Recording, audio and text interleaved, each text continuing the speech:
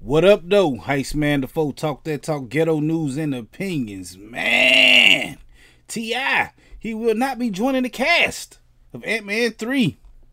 They said they ain't rocking with him right now, man. You know, he got some stuff going on between him and his wife, and some stuff going on behind closed doors with 11 other women coming out saying allegations. I don't want to say what it is right now, but y'all know what it is. Y'all done heard the stories and the rumors, man. But it's going down right now, man, and they said they ain't rocking with him like that right now, man. So you will not see T.I.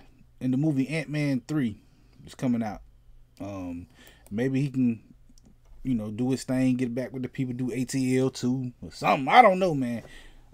These some tough allegations for T.I., man. Cancel cultures ain't no joke.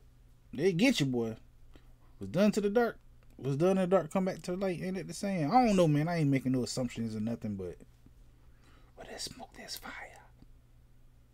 Maybe not, man. But I'm saying,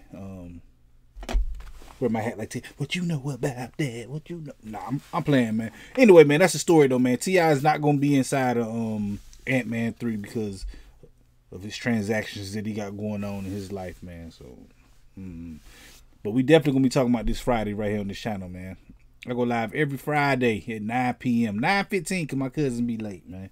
But y'all gotta come through and holler at me, man. Hit that like button, the comment button, the share button, the subscribe button, the notification bell, all them good buttons you gotta hit to get this pimping that I'm putting out when I put it out. And like I said, I go live every Friday at 9 p.m. Come through and holler at your boy, Heist Man the Foe. Talk that talk, ghetto news and opinions.